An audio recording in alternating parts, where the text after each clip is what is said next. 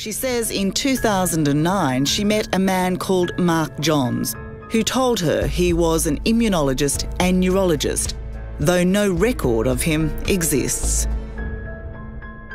He had come to my home and went through a series of tests, and this was dubbed integrative medicine. So he comes to your home and he does some tests on you? He does. What sort of tests? It was a box, a machine with lights on the front, and that machine was apparently German technology. There's two metal pads, one that goes below the chair and one that goes behind your back, and then that measures what I believe or remember to be frequencies. And what were the results?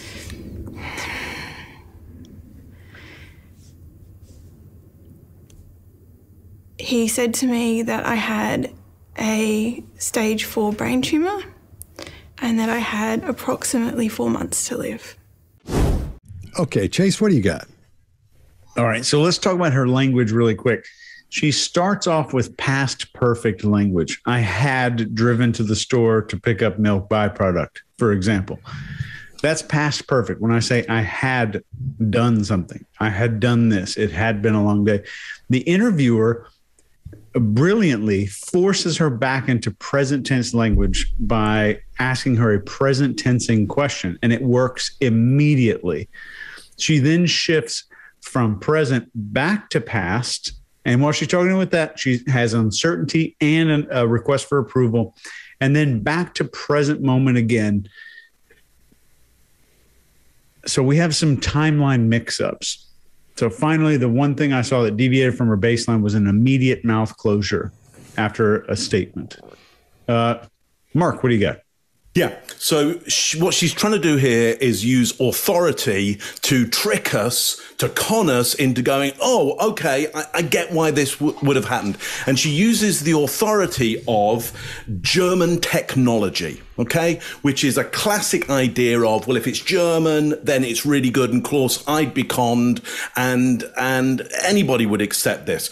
So just remember that when anybody ever goes, okay, German technology, that is not a moment for you to doff your cap and go, okay, German technology, because yes, they invented the printing press and the hole punch and the MP3 player and electron microscopes, but they also invented the Grumlauf, which was a gun that would shoot around corners. It didn't work very well. There's lots of German technology that's really good and lots of German technology that's really bad. Just because somebody says German technology doesn't mean you should go, okay, stop the interview, stop the interrogation. They were using German technology. It's all cool. Greg, what do you got on this one? Well, let's take it a step further.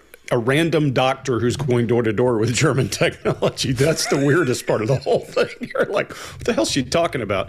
If you look at her baseline, if you go watch any other video, she moves her hands. She talks like a normal person. She doesn't here. She's rigid and waiting for the opportunity to do that plug-in again, like a borderline personality kind of person would.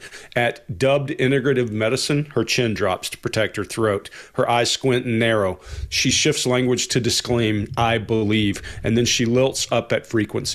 She does some really bad for a second there, faked emotion, and it's really, really bad. There's no lip compression. There's none of that. There's no withholding. She's just blowing out what she thinks will make you feel guilty or bad because you challenged her about this German technology. Scott, what do you got? All right. And when she starts, we can really tell if you didn't know she was lying and you just watched this one time through and came back, you'd notice every time she starts, she's lying, just bald-faced lying. She does the upspeak at the end. There's a box, da-da-da, and she gets really still.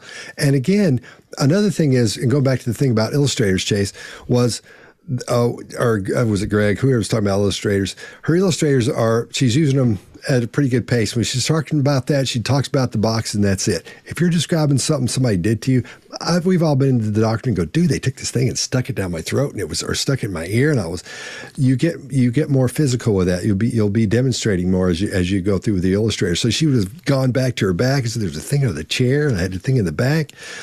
I believe she would have been given more than that. So the more she lies, you're right, Greg, the less she uses her illustrators and the quieter she gets, the more still she gets. And listen for that upspeak, because we're going to see it throughout this. When she goes back and starts talking about this again later, when she runs into another cat who has the same kind of box to do tests on it, another doctor who has the same equipment, she does the same thing. So She says in 2009 she met a man called Mark Johns, who told her he was an immunologist and neurologist, though no record of him exists. He had come to my home and went through a series of tests, and this was dubbed integrative medicine. So he comes to your home and he does some tests on you? He does. What sort of tests? It was a box, a machine with lights on the front, and that machine was apparently German technology. There's two metal pads, one that goes below the chair and one that goes behind your back, and then that measures what I believe or remember to be frequencies. And what were the results?